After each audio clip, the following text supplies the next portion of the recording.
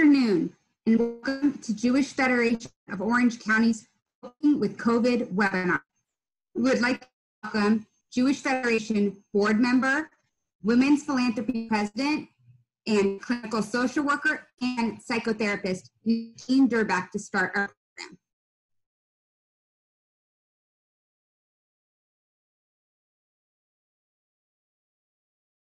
Thank you so much.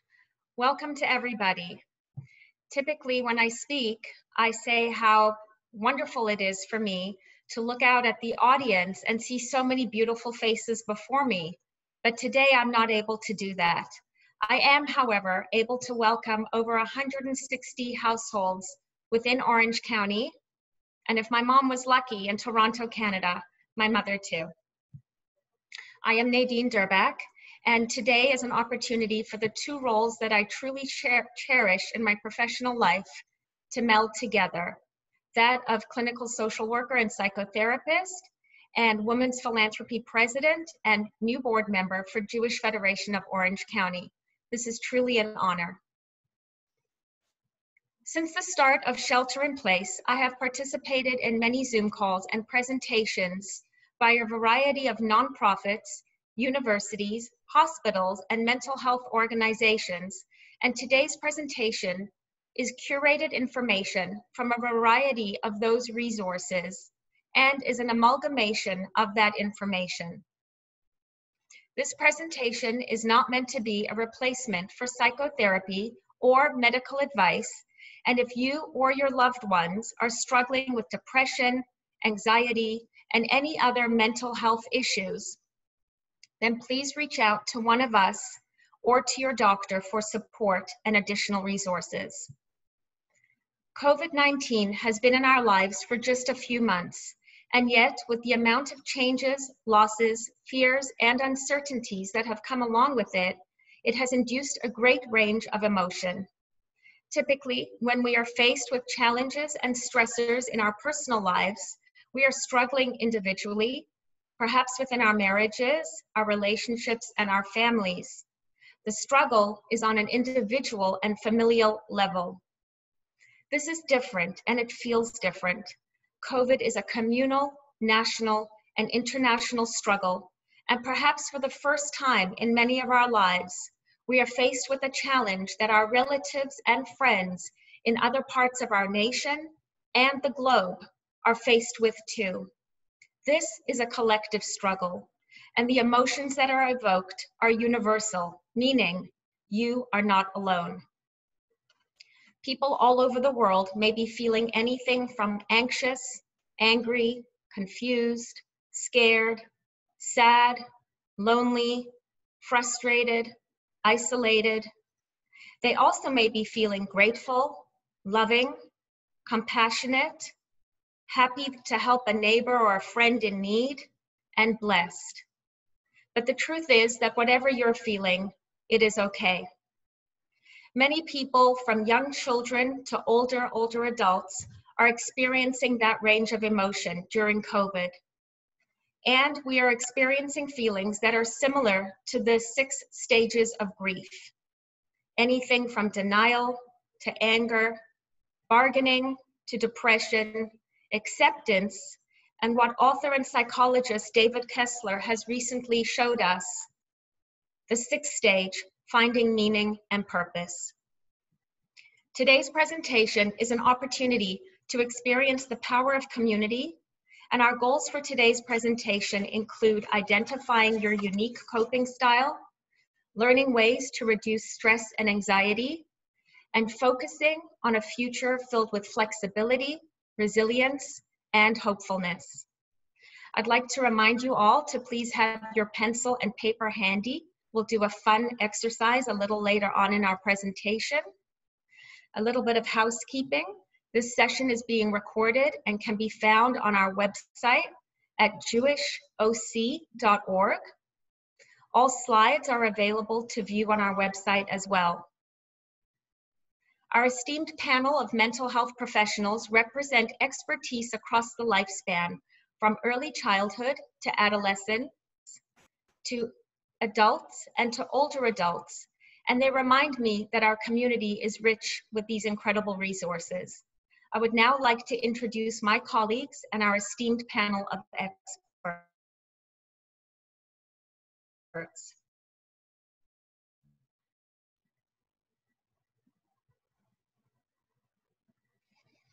Sheila Hansen is a licensed marriage and family therapist and a registered play therapist. Sheila's work takes place in her private practice in Newport Beach. Haley Goldberg is a licensed marriage family therapist and parenting coach. And Haley's company is called, I just blanked. I'll get to that later. I didn't have it written down, I'm sorry.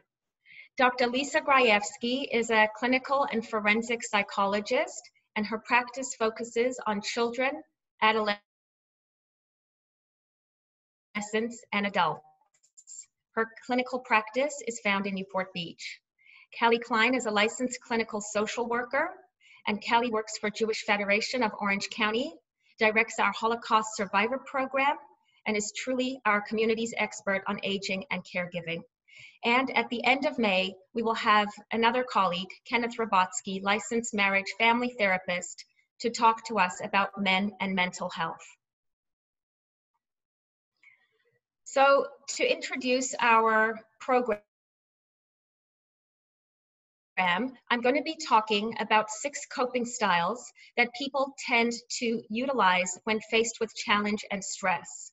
I will be going through the coping styles, and at the end, we will do an exercise. The first style is belief. People who have belief typically have faith that there's a higher power, that there's a source for their creation. They may be asking, what is the universe trying to tell me right now? What is the meta message in all of this? They may not question this period, and instead they may be saying things like, God has a plan. This is a belief right now, and may be experiencing what's called existential crisis for the first time. They may have a feeling of being betrayed. They may be asking, what kind of a God does this? The next coping style is what we call affect. That's when we are feeling oriented. We look for nonverbal communication. We look for facial expressions in our loved ones. We check in and we ask, how are you feeling versus how are you doing? For those of us that use the coping style of affect, we really feel our feelings. We may wake up in the morning and do an internal temperature check of asking ourselves, how am I feeling today? How am I coping emotionally? And then we reach out to others to check in with them. For those who are socially oriented towards their coping, these are people that have a deep need to be connected to others. These are folks who need other people and the connection with others. This is where they get their energy from, and not just on social media. These are people that are trying very hard to pick up the phone, check in, like I said, get their energy from being socially connected. During COVID, I've often said that whoever named it social distancing was a little bit off the mark. They probably should have named it physical distancing, because there's never been a more important time to be socially connected. Next, we're going to move to imagination. Imagination is when people use creativity to cope.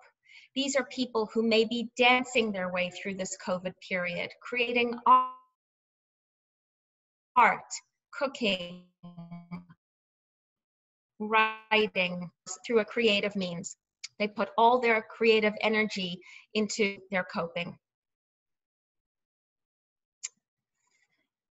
Then we move to cognitive. Cognitive is for people who collect information. These are your data analysts. These are people that require statistics, data, information to be able to ascertain whether they're safe and coping well or unsafe and should be concerned about something. There are many, many people using this type of coping style during COVID. And the only thing to really remark about this is to make sure that people are getting their information from reputable sources. If you see that you or somebody that you love who tends to cope with cognitive collecting information, their anxiety is rising, there's nothing wrong with reeling back and putting a limit on how much information you or your loved ones are being exposed to. It can be information overload as well. Finally, we get to physiological. These are folks who need to move their way through stress, sweat their way through challenge, and there's psychological impact on our emotional and psychosocial well-beings. Exercise has the ability to lower stress and increase good feeling endorphins. At this point in our presentation, I'm going to ask you all to participate in a poll.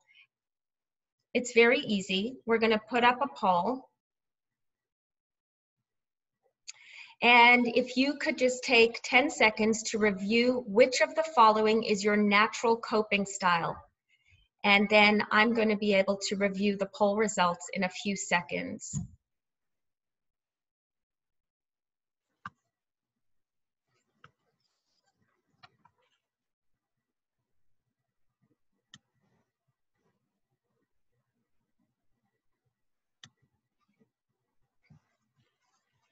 Okay, if we could have the results.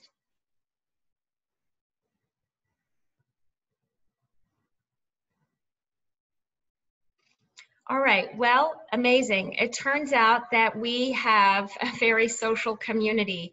People really, really have a need to be connected with others right now. 42% of you responded that you find that you are coping by being socially connected, relationally engaged with each other. Another one is cognitive. You're collecting information from reputable sources. 21% of you said that you are coping by being cognitively oriented. Next, 17% of you are using your belief, your faith to cope right now.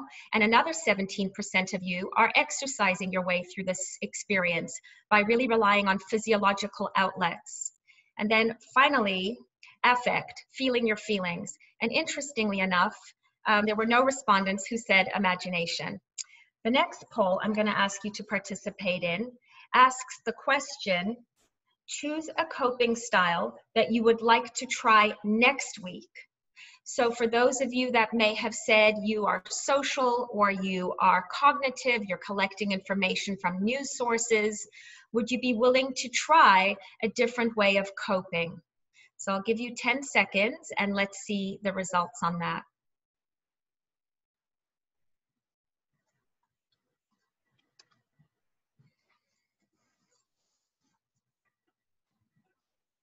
Okay, so interestingly enough, this is a very, very amazing response. 53% of you would like to try physiological. You know, it's never too late to start moving, so that's good news.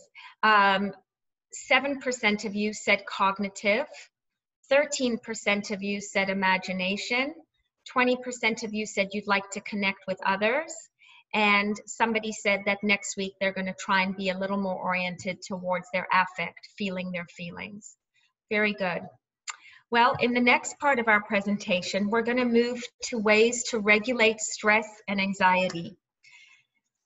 Again, if feelings of fear and worry are overwhelming you, and you try the techniques that our mental health professionals are going to share with you right now, and you still feel like you can't cope with your daily tasks or you're struggling in your interpersonal relationships, please feel free to reach out to any one of us or your physician for support and resources.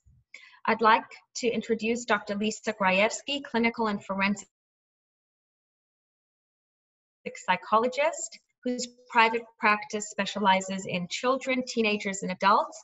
And Dr. Lisa is going to take you through the first 4 ways to regulate stress and anxiety.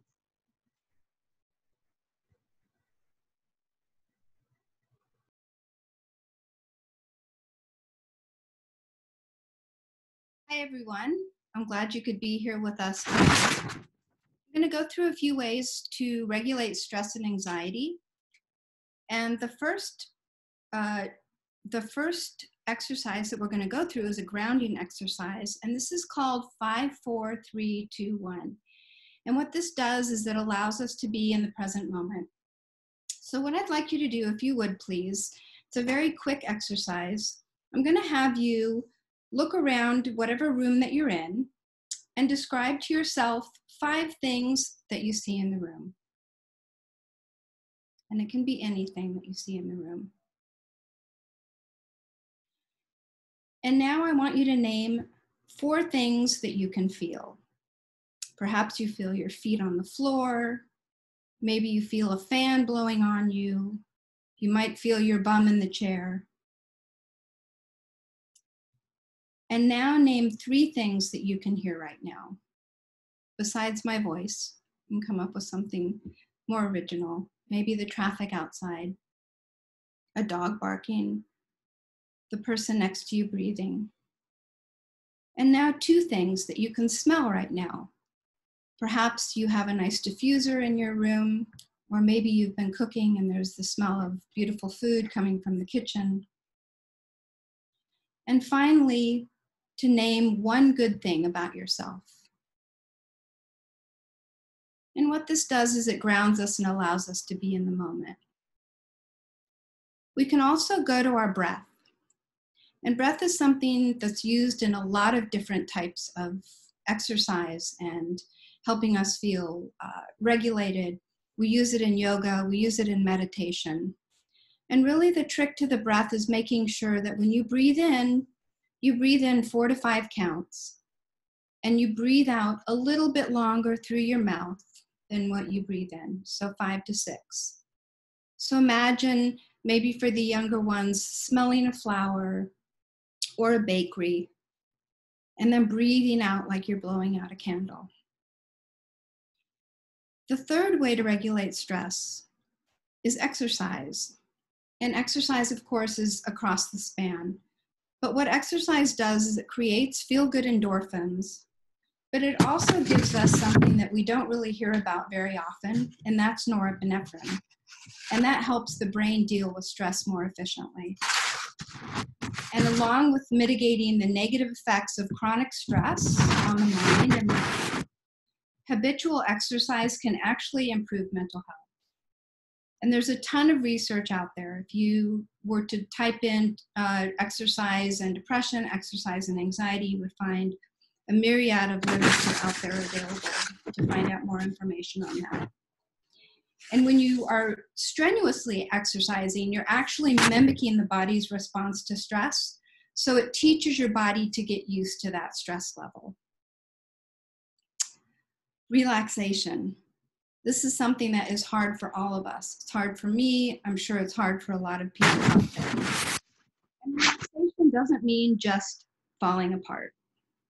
It means sitting down and listening to your favorite music. It means deep breathing, maybe using a nice soft yoga class, reading a relaxing book, going for your walk with your dog or a significant other. The other thing that we fail to think of as adults is coloring books, puzzles, and they have these wonderful new paint by number sets that you can order that are really, really relaxing, as long as you enjoy it and don't make yourself a perfectionist while you're doing it. The key to relaxation is being able to enjoy what you're doing. And those are the 4 ways to regulate stress that I'm going to talk about. And now what I'd like to do is turn this over to my esteemed colleague, Callie Klein. Thank you, Lisa. Really great to hear that relaxation. I think maybe I'm a little too relaxed now to share, but anyway, finding information from reputable sources is really important. Who do you go to? Your trusted sources are. We all have different people for different areas of our life. You would not necessarily ask your financial advisor to give you medical advice. So it's really important that you go to the right source. Too much information could be confusing and not give you what you're looking for. We all have an innate bias and see the world through our own lens. So take the time to review what you hear and see if it makes sense to you. The news channel's method of obtaining current information are reporting updates that may be directed at a location that is different from where you live.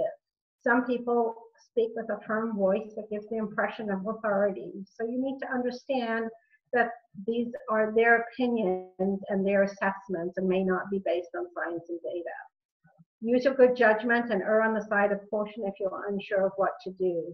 Reliable sources of information include the Center for Disease Control, the National Institute on Health, World Health Organization, state, county, and local agencies. If you don't have access to internet and get some information, be a little resourceful. Ask a friend, ask family members to help you and get the information and share it with you. The next one is going into noticing behaviors. Be mindful and aware of your behaviors as well as the behavior of others around you. Try to identify and name the behavior, so if you need to modify your actions and responses, you know where you need to work on. They have strong influence on how you and others feel and respond to situations. Notice if you're maintaining routines. Are you sleeping well, eating, exercising, resting, working, playing, and connecting with others? Be aware of your past history, how you've coped with difficulties or any traumatic events that have impacted your life or the lives of the loved ones around you. Take note of how others behave and assess how it affects you, and in turn how your behavior may affect them. Be aware of your surroundings. Are they calming or irritating? Most of us can only change our immediate surroundings minimally and how we perceive and respond to things around us. We have no control over others or world events. Take note of the words that you're using and that others use. These all have an effect on our emotions and could be a door to gaining insight and growth into our own emotions. Try not to blame outside influences as the cause of how you feel. Rather look inward. Ask yourself, why am I, or why is that person reacting to this situation in this manner? And that way you're able to know that it's coming from a source that is coming from knowledge and not just a reaction. I now turn it over to Haley, a licensed marriage and family therapist who is a parenting coach. Haley? Thanks so much, Kelly. The next one that we're coming up is on number 7, becoming aware of our thoughts.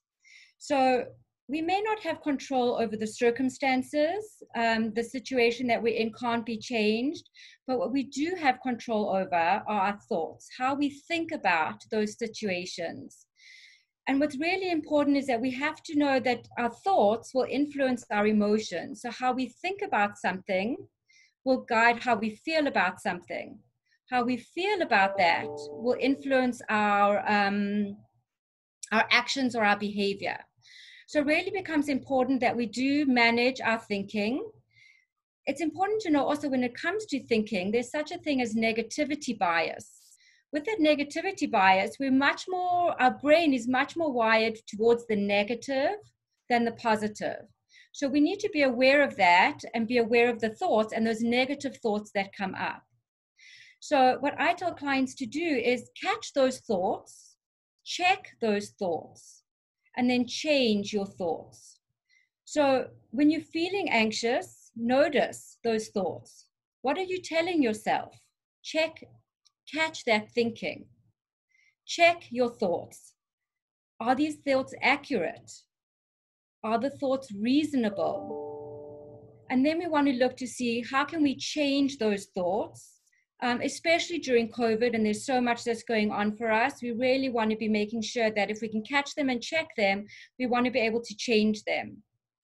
So changing those thoughts is by reframing our thinking or by finding personal meaning in the situation that we're in. So some of the reframes that we can look at, common reframes to change our thinking is, my friends and I can't see each other right now. we can change that thinking to my friends and I are protecting each other right now. When we change that thought, it brings about much more hopeful, more positive, more optimistic feelings. The other reframe we can do is I'm stuck at home. Many of us are feeling frustrated. Many of us are feeling overwhelmed, being stuck at home.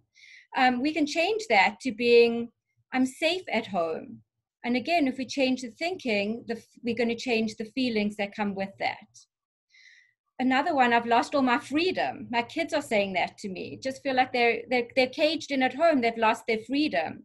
So we're framing that to, I've temporarily relinquished my freedom for a noble purpose of health and safety. And when we can look at that thinking in a different way, we can feel about it differently. If we feel differently, we take on different behaviors and actions. And we may not be able to change the circumstances that we're in, but through our thinking, we can absolutely change the experience of how we experience COVID-19 or how we experience the situation that we're in. So an unmanaged mind is an unhappy mind. We need to manage our thinking, manage our thoughts, and change our emotions. The next one, as we're talking about emotions, is the ability to lean into our feelings and feel our feelings. We want to feel calm and we all want to feel peace right now. We're really striving for that. We're trying for that. But the reality is there's so many emotions that are coming up for us right now with COVID that it's not possible. So we may be feeling much more overwhelmed, much more confused, much more irritated than we want to be. But we have to have kindness. We have to have grace. We have to know that those feelings are okay. And we can feel those feelings without feeling that there's something wrong with us for having those kinds of feelings. So don't make it mean anything about you to have these big emotions that are coming up. It doesn't mean that you're weak because you have these feelings. It doesn't mean that you need to be embarrassed for having these feelings. Have those feelings. And it's not easy to do, especially a lot of us grew up not feeling our feelings. We really want to try and avoid our feelings. We want to resist our feelings. Anything but lean into them, anything but feel them. And I'm encouraging you to try and work during this time to change those habits of avoiding and resisting and try to lean into those feelings more. So be aware of the feelings that are coming up for you and feel them. And find someone that you can trust to really listen to you, who will validate your feelings and help you with those feelings. Not somebody, please don't choose someone who's going to exacerbate those feelings for you. Find someone that's going to be helpful for you around those feelings. So really taking time to lean into your feelings, feeling those feelings, not judging you for having feelings, not judging your feelings as good or bad, is truly going to be helpful, setting you free at this time. Another coping strategy is self-care. Self-care is critical at all times for good mental health, but it's even more critical now as we're going through COVID. So finding some extra self-care is important. And there's different ways that self-care can come about.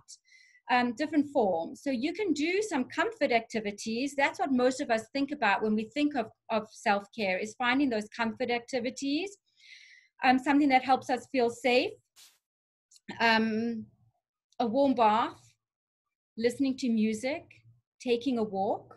Those are certainly comfort activities that are helpful at this time. Self-care can also come in the form of distraction and finding distraction activities to get your mind off of the stress.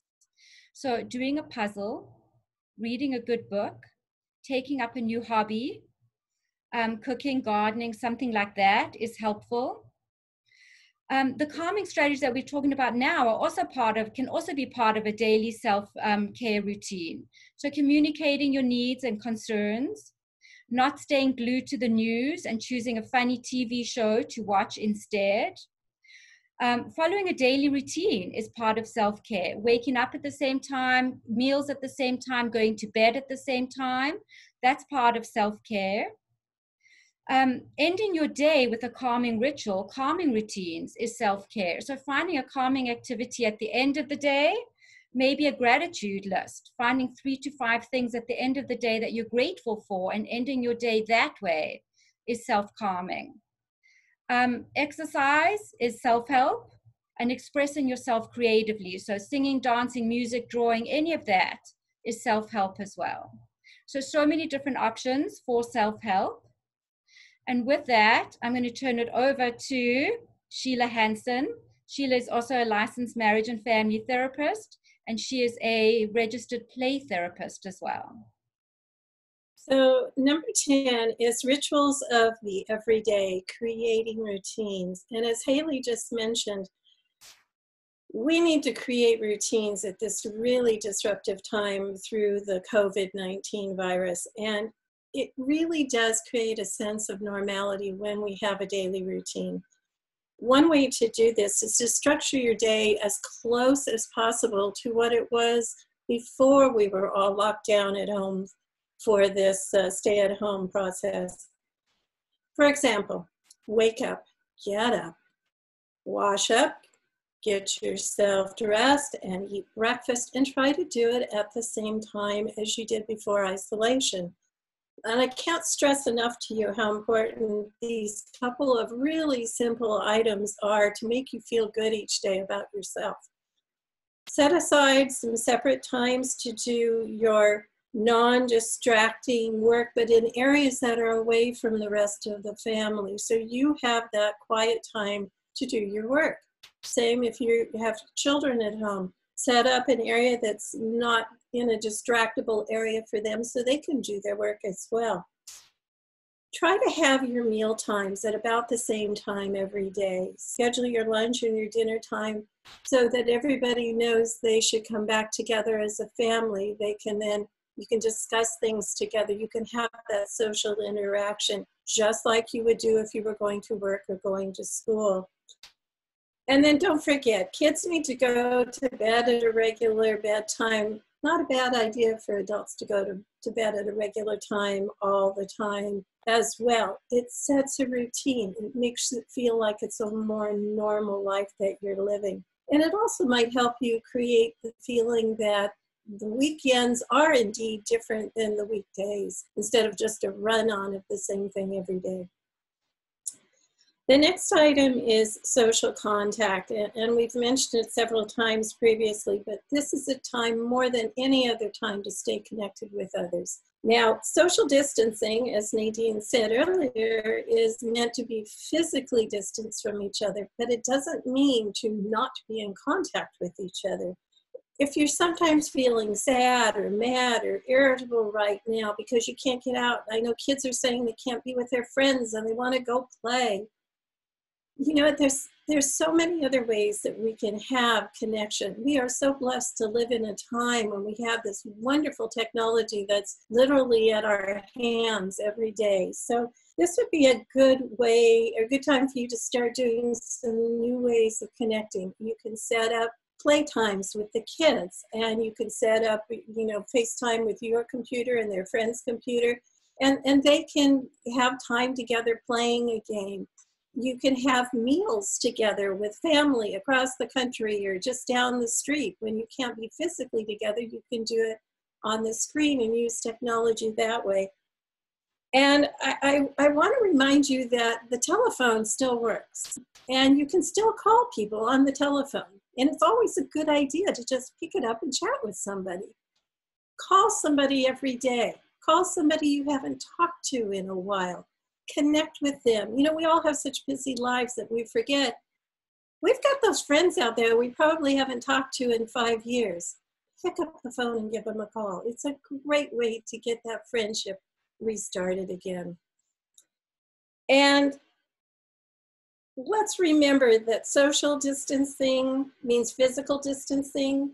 Connect, connect, connect, connect. If you feel like you don't want to talk to anybody during the day and you just want to go hide, that's probably the time you want to pick up the phone and give somebody a call.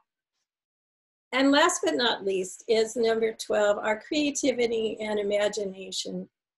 Boy, hasn't everybody been so busy in their lives that they think, oh, I should have done this, or I wish I could read that book, or I've always wanted to take up painting. Well, guess what? Now's the time to do it. You want to learn how to paint? Do it. Doesn't matter if you paint the wall in the bedroom or you paint a picture to put on the wall. Go paint. You always wanted to read 3 or 4 books by an author, or even one book that's been sitting on your bedside table. Pick it up. You've got the time now. Read. Get started with it. A lot of people think it'd be, gee, I'd really like to learn how to do something, you know, fix the plumbing because I have a leak under my sink, or fix the car, or crochet or knit, which by the way is getting popular again. There's this thing called YouTube out there. They've got videos for everything. Log into YouTube, you can find out how to do just about anything you can imagine doing.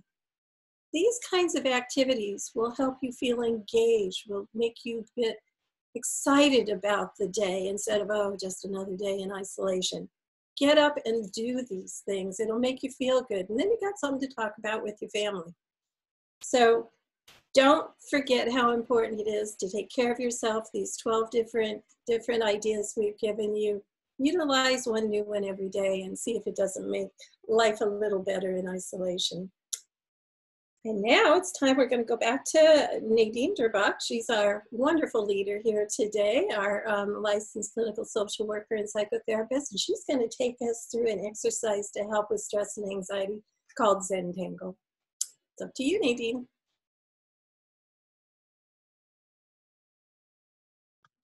Thank you so much, Sheila, and thank you, Haley, Lisa, and Callie. You guys nailed that. Wow, that was an excellent, excellent presentation, and I appreciate your calm and your insight, your wisdom, and definitely your sense of humor. All of you, thank you. Okay, well, before we get to our pencil and paper, I'm going to ask you to do another poll. I just love the technology that we have at our disposal right now, so let's use it. We're going to put up a poll that asks you, thinking of the 12 ways to regulate stress and anxiety that you just learned about, how do you currently, if we could put the poll up again, please. How do you currently and typically regulate your stress and anxiety? And you may see that you need to use your mouse to go through the whole list, and you can enter your information. But choose one way that you currently regulate stress and anxiety. And in a few seconds, I'll be able to share the results.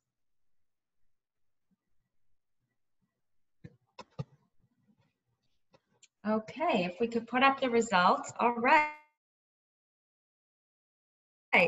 Well, it turns out that half of you are exercising your way through this and half of you are relaxing your way through this. Okay, the next question that I'm going to ask you to participate in asks you to consider selecting a new way of regulating stress and anxiety that you would like to try out in the next week or so. So if we could put up that poll, and again, you may have to use your mouse to go through the list, and then you can vote. Select a new way of regulating stress and anxiety that you would like to try next.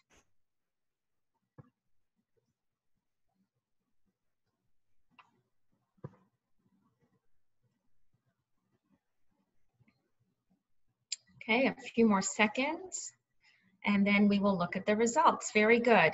So in the next week, the majority of you would actually like to become aware of your behaviors. You'd like to notice your behaviors, become aware of your thoughts, which thoughts are causing you stress, and you want to be more mindful of how your thoughts are affecting your emotions and your actions. And then there were quite a few of you who are willing to start moving. You'd like to exercise, creating those feel-good endorphins and decreasing your pain and stress levels. And then there were a handful of you who would like to, in the next week, be in the present moment through practicing mindfulness and perhaps breathing, relaxation and breathing with those full yogic deep breaths. Very good. Well, thank you very much for participating in our poll. And if we could close the poll, great. If we could take that down. Very good. So if you remember your own childhood, or you can close your eyes and remember the childhood of your children, very often it was a lot of fun to take a hand And to trace the outer piece of paper, I'd like you to place your hand on your piece of paper, and I'd like you from your wrist all the way through your 5 fingers to trace the outline of your hand on your piece of paper. I'll give you a few seconds to do that. And next, we are going to participate in a relaxation exercise called Zentangle. And that's a new word for many of you, and you might be wondering, what is a Zentangle? Well, a Zentangle is a form of meditative doodling that has unplanned patterns. There is no judgment in this exercise. There are no mistakes. It's simply a way to release and relax through repeated doodling. So now I'd like you to take the next 2 minutes and fill up your traced hand with your very own Zentangle. And I'll give you all 2 minutes to do that exercise.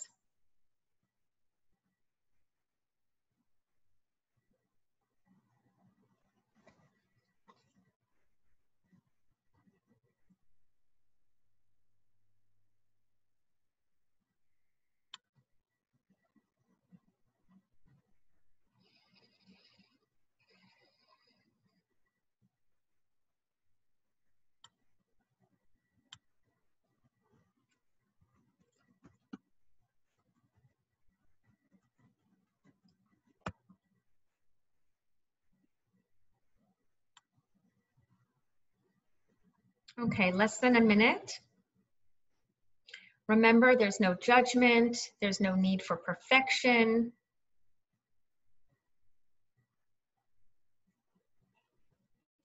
Okay, about 30 seconds to complete your Zentangle.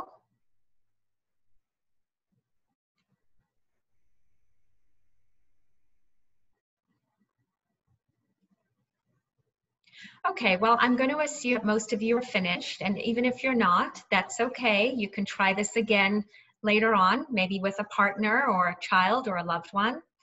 And I'm going to put up a poll because I'm curious what the experience of completing the Zentangle was like for you. How did the Zentangle experience make you feel? Did you feel emotionally calm? Did you have a physiological sensation where your body felt significantly more relaxed? Did you feel present? Were you really tuned in to the experience of filling in your hand? Not much else on the brain other than doing the repeat pattern. Was it neutral for you? Did you just not really feel much of anything? Or was it anxiety provoking for you? So if you could just respond to that, and let's put up the poll. And it turns out that this was a very beneficial exercise for the majority of you, because most of you said that you felt present. There were a few of you, next you felt emotionally calm. Some of you felt anxious, others felt neutral, and just a handful felt physically relaxed. But really, most of you felt present and emotionally calm. So that was just 2 minutes of a judgment-free, calming exercise where, honestly, if you're feeling a day where anxiety, you've learned of ways to regulate your stress and anxiety. Now you have number 13, Zentangle. All right, so there we go. Anyways, now I would like to take it back to Sheila Hansen. Sheila. All right, now we want to introduce to you the daily quarantine questions. And these are really some things you can do to support positive thinking, resilience, strength, and a hopeful future. You can write these down on Post-it notes, put them on your refrigerator to remind you, that you need to look at them and think about them. You can talk about them with your family at night around a dinner table. And we really want you to be challenging yourself to look at these either daily or weekly or on a regular basis. The first one is, what am I grateful for today? We know that grateful people tend to be happy people, but maybe think of 5, 6 things, 3 things that you're grateful for today. There's a lot to be grateful for today. Next would be, who am I checking in with or connecting with today? We just talked about connecting. Who are you reaching out to?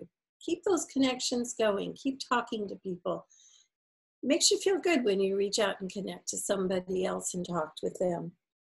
And then now we're going to go over to Haley Goldberg, our licensed marriage and family therapist and our parenting coach. Take the next ones. Thanks, Sheila. All right, so the next one is looking at what expectations of normal am I letting go of today? So this is our new normal for now. And we may have our everyday expectations and standards that we have, and that's, that's great, that's fine. But in this time now, what can we let go of? So I'm sharing with families, we really need to have our pandemic normal. What does that look like? What are things that are creating a lot more stress that you don't need in your life right now that you can let go of? There's so much that we are working and juggling that have to get done. Some of it we don't have to. So what are those expectations? Look at the things that you are struggling with and the expectations before you adjust those expectations. How are those things limiting you? So again, think of the things that are stressing you, think of the things that are limiting you. And those are good things that see if there's a way that you can change expectations for now. We can always go back to same expectations. We can always go back to our true normal expectations when the pandemic is done. But for now, we need to create a new set of expectations. And that may mean for a time, we just need to lower some expectations. And that's okay. The next question is, how am I getting outside today? So there's two pieces to that. We're looking at that literally. How are you getting outside? What physical exercise are you doing? How are you taking in nature? Are you going for a walk? What does that mean? How are you physically moving and being outside?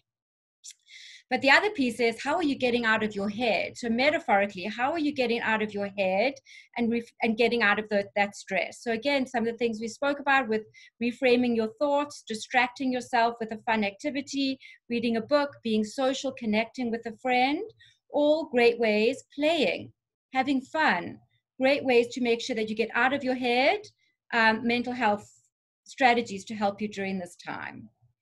And I think we're turning it over to Lisa for the next set of questions. Thank you, Haley. So how am I moving my body today? And how do we increase endorphins? So how I move my body may be different to how you move your body. Doesn't have to be intense aerobic. Some of us enjoy that. Some of us like running. Some of us like cycling. But there are other things that can be less intense aerobic activities. Try dancing or even going for a walk. Just moving. And remember, I discussed that wonderful unsung neurotransmitter, norepinephrine, right?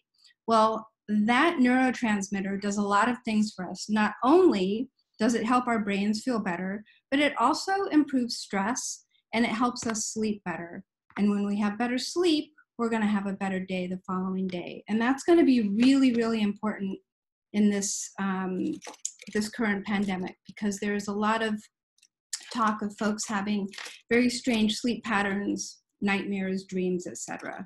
So making sure that you're keeping your body moving, even getting out there to walk your poor dog that's probably getting 6 to 7 walks a day and isn't used to having all those walks during the day. So just remember, moving doesn't have to be kill yourself aerobic. It can be gentle, it can be kind, it can be wonderful. And now I'm going to pass it on to Callie Klein. Okay, and the final question that we ask ourselves during the time is, am I creating today? We are the masters of our outlook. Every day we choose, every hour we get to choose how we see things. We need to be mindful of the 50 senses. Gardening, growing things, small things that are simple and easily done, and play some music, sing. The one I love, and I've heard over and over again through the last 6 weeks, is we're all cultivating relationships. We're talking to people, we're WhatsApping, we're doing video chats, we're connecting to people, and it really is cultivating and building those relationships that are so important to us. So there are many different ways that we can create create beauty and bring it into us. Whether I'm doing my cleaning and I decide to rearrange the pillows or put a different blanket on, it just brings up and looks like the place is different.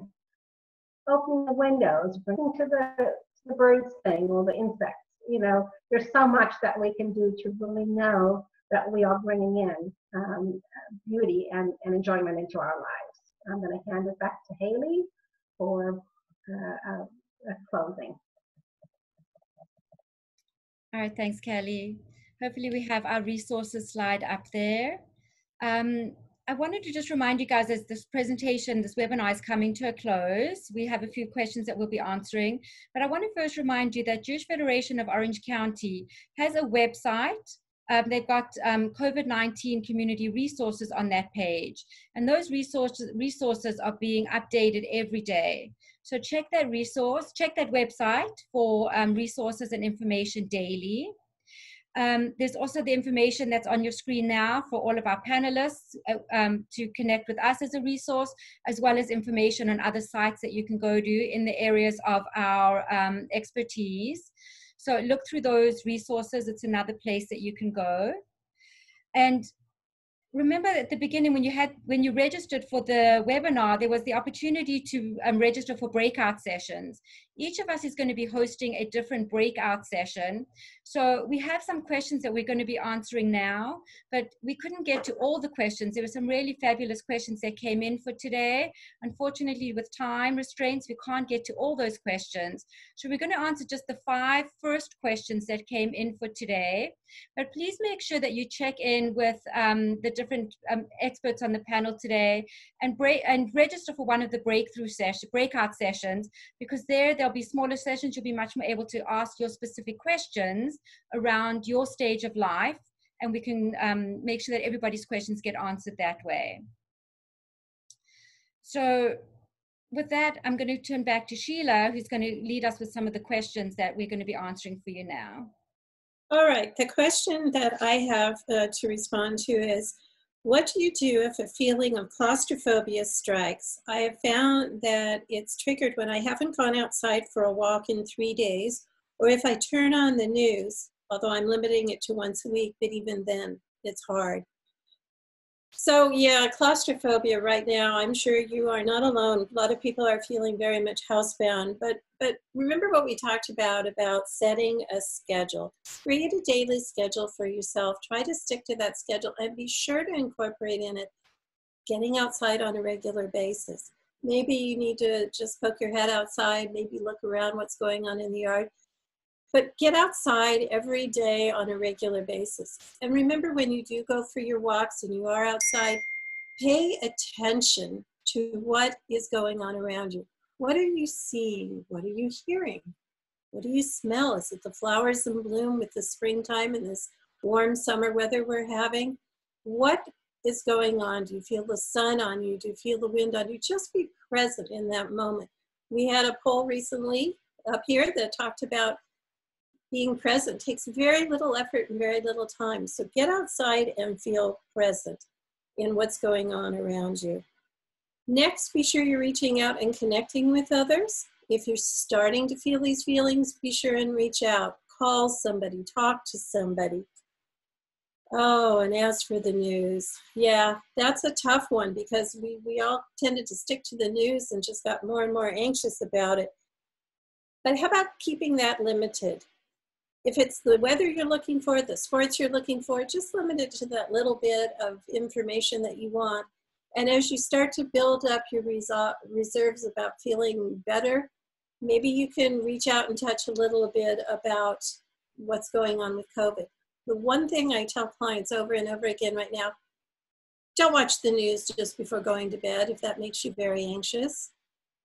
Calm down, watch it during a period of the day when you feel strong. And we were talking about breathing. Breathing is so important to help regulate. When you start to feel those anxious feelings come up, breathe. Breathe in for the count of 3, breathe out for the count of 5, and do it as slowly as you can. Remember to do it when you're starting to feel those feelings coming up. not when they're way up here. It's easier to stop a car when it's going 5 miles an hour than when it's going 100. So just do it when you start to feel those feelings and tell yourself, I'm healthy, I'm safe, I'm gonna be okay. Continue doing what you're doing, get yourself outside, reach out to other people, and just try instituting some of the methods we've had here today and utilize them to help calm yourself down before you get too wound up from everything that we're seeing and hearing and what's going on. And absolutely, always, if it gets worse, reach out to a therapist, reach out to a doctor, reach out for some additional help. Dr. Lisa. Thank you, Sheila. So the next question. When isolation is one of the worst things you can do with lifelong treatment-resistant depression, PTSD, anxiety, and you live alone, no pets, and are forced into isolation, how to cope with overwhelming feelings and despair when you're tired of looking at screens for Zoom or Skype. That is a lot, and we all understand how difficult this time is. And I guess, unfortunately, but fortunately, if we can respin that, we're all in this together. And we really do understand what everyone is going through in their own way. I think what I would say first and foremost is take the time to understand and maybe use some of the tools that you've learned today, that while this is isolating, it doesn't have to be isolation. And what I mean by that is taking the opportunity to go outside, say hello from a safe distance, call a friend, a therapist, a loved one, talk about how you're feeling. Really, really be open to sharing those feelings with somebody that you feel safe with. Try a new task. There's crocheting, as Sheila was saying, there's all kinds of YouTube videos available. And that being said, I challenge you to try and develop a new relationship with your screen. And instead of seeing it as the enemy, see it as a tool for you to be able to connect and not feel so isolated. Learn to play an instrument. Ukulele is really easy to learn on YouTube, and it's a lot of fun. Bake some cookies and take those cookies to a neighbor, a loved one, or a friend. And most important is allow yourself to feel what you're feeling. It's okay. It is okay to feel all these feelings that everyone is feeling during this time. And more importantly, don't forget self-care. This is really, really important during this time, that you take care of yourself. And if the feelings and thoughts are overwhelming and disturbing to a point of concern, please contact a mental health professional. Do not wait until you can't take it anymore. If you feel like you need to speak to somebody, you call a therapist, you call a psychiatrist, and make sure that you get taken care of. And with that, I'm going to transition over to Callie. Hi, so my question comes from a senior who is married and living at home, but has lots of feelings of sadness and loneliness, getting dressed every day and doing the routine, but not finding value in what they're doing. Playing a lot of games on their iPad and feeling a little worthless and that they're wasting time. They are in good health. So, seniors and people who are retired, their routine is different to those that are working. And it's not uncommon for seniors to feel lonely and isolated even when they're within their family system. Many times they can't share their deepest feelings because there are a variety of reasons that hold them back. Don't be so hard on yourself when you're not doing something productive. Playing computer games has been shown to have a very positive effect for the brain and memory. Some games also stimulate reaction times and improve dexterity, which is important for fine motor movement to keep you going and doing things that you normally do, that you take for granted. But most important, you need to switch it up, call a friend, go for a walk, play a wide variety of games on the computer or iPad. Don't just keep doing the same thing over and over. We all need some downtime, and taking a break, time to relax, will oftentimes give you the strength to do things that will come up later or that you need to do tomorrow. don't see the glass as half empty or half full. It doesn't matter. And remember, it's always refillable. We can continue to do things and keep recharging. No one can replace you. You are resilient. And practice your attitude of gratitude that you have your health and that you're not alone. I'm going to hand it over to Nadine. Okay, actually, there's one more question that still needs to be answered before we go back to Nadine. So the fifth question that came in for us today was a question that was asked that says, there's a lot more fighting happening between my children and we're yelling at our kids. We seem to be juggling so much more. How do we stop the fighting between our kids? How do we stop, and how do we yell less? So here, the reality of the situation is we're all struggling. We're struggling as parents. Our kids are struggling as well. Everybody's given up a lot. Many of our kids they're bored, they're tired, they're not enjoying homeschooling. No offense to parents who are doing their best with it, but kids are struggling with that homeschooling. They're tired of having their only playmates being siblings. They miss being with their friends. So for everybody in the family, our emotional tanks are running that little bit higher. So we're going to see more fighting. We're going to be overwhelmed. There's a lot more yelling, raised voices happening from parents. Some things to think about is think about how much time are you spending with your kids ordering, directing, and correcting them? That gets hard on kids as well. So take a step back from the ordering, the directing, and correcting, and find time for play and fun. Play is just a natural way for us to connect again as a family. When we can kind of orchestrate the play between siblings, that brings a lot more fun into the family and the play between siblings.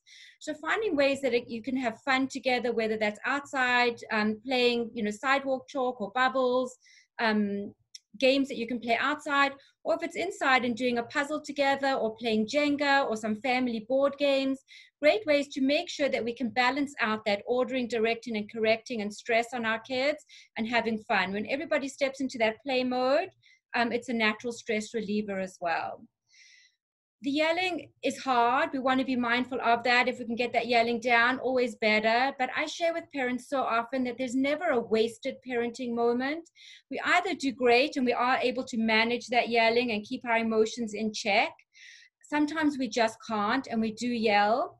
You always have the opportunity for repair. So coming back to your kids, apologizing, letting them know that you were feeling overwhelmed, that you were stressed, that you're going to work on that yelling.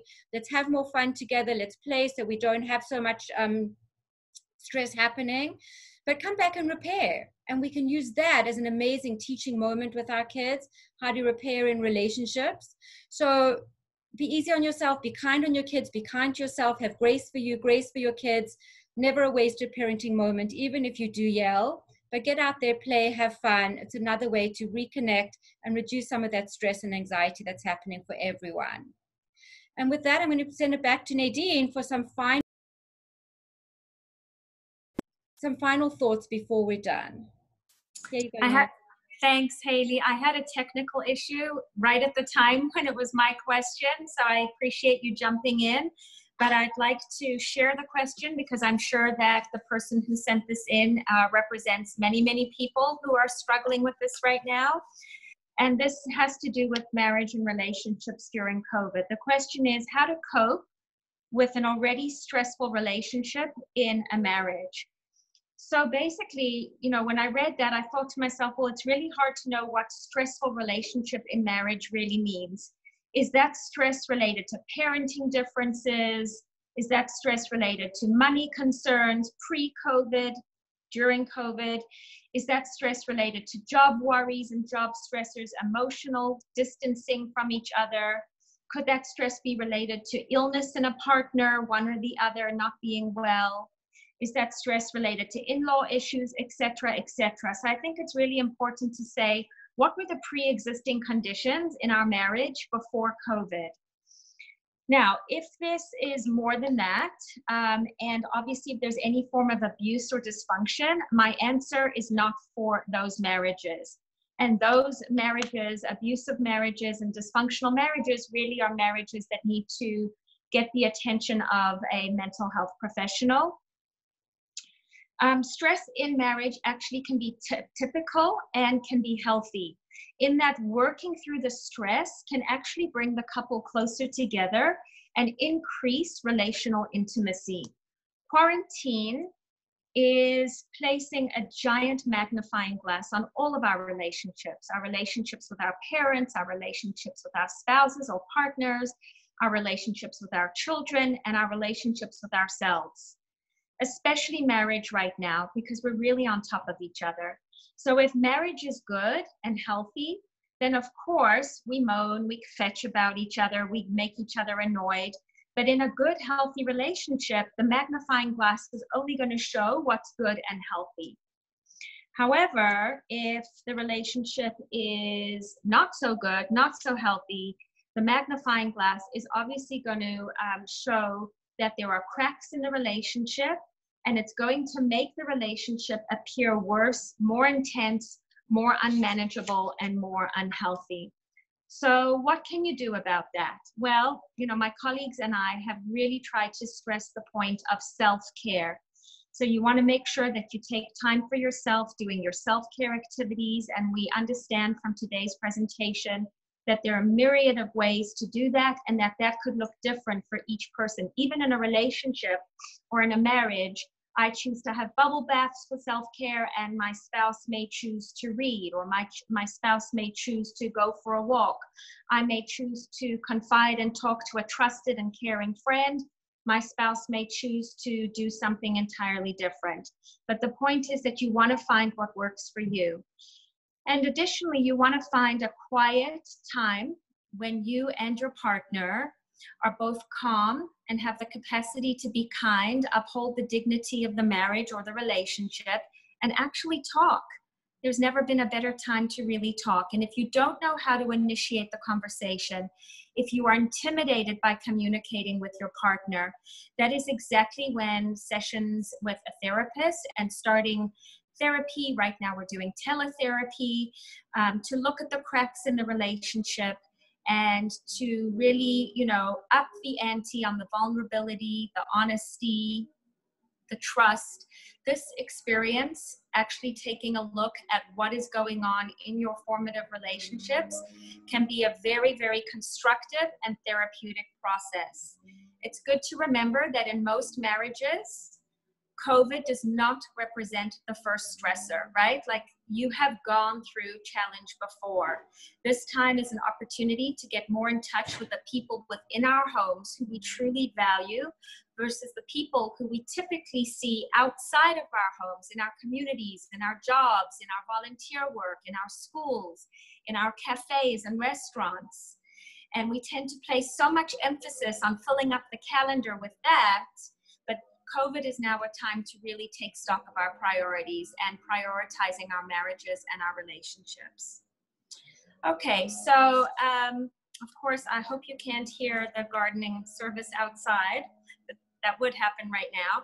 But anyways, you have all been a tremendous audience. I'd like to wrap it up. I'd like to remind you to please go to www.jewishoc.org to get a copy of this program, to get a copy of the slides, to look at our COVID-19 community resource page that's being updated daily, and really to please remember that you are not going through this alone. Jewish Federation of Orange County is here for you. We are here for good. I'd like to thank my colleagues on the panel for their incredible collaboration, their wisdom and support of community mental health. You've all been tremendous to work with, so thank you to all of you. I'd like to thank our board of directors for supporting this idea and this initiative. I'd like to thank the incredible Jewish Federation of Orange County staff. Their time, their talent, and their energy to really produce this program has been remarkable. And I like to think that we're really nothing without our staff. So thank you so much to all the staff, and you know who you are. Thank you so much. And finally, thank you to all of our participants for taking, the time this afternoon to try and understand a little bit more about coping with COVID. We certainly hope that the information that we've provided has been useful and purposeful. And I encourage you to think about what you want to try out next week in terms of your own unique coping style and ways to regulate stress and anxiety. And please do go to our website to sign up for future individual sessions with each of us. Thanks so much. Stay well and Shabbat Shalom. Bye-bye.